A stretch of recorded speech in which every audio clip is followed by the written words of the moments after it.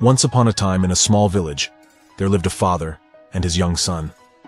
The father, named Raj, was a skilled carpenter, known for his dedication to his craft. His son, Arjun, admired his father's work ethic and dreamed of following in his footsteps. Every day, Arjun watched his father carve intricate designs into wood with precision and passion.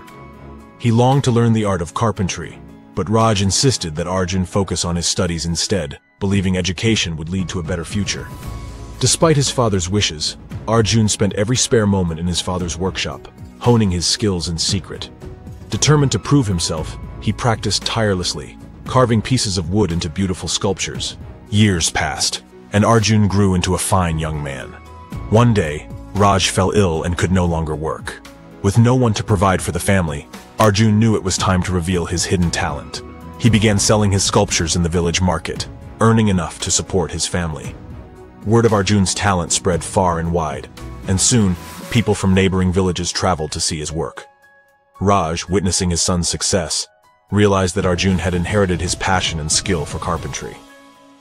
In the end, Raj recovered from his illness, and together, father and son worked side by side, creating masterpieces that would be cherished for generations.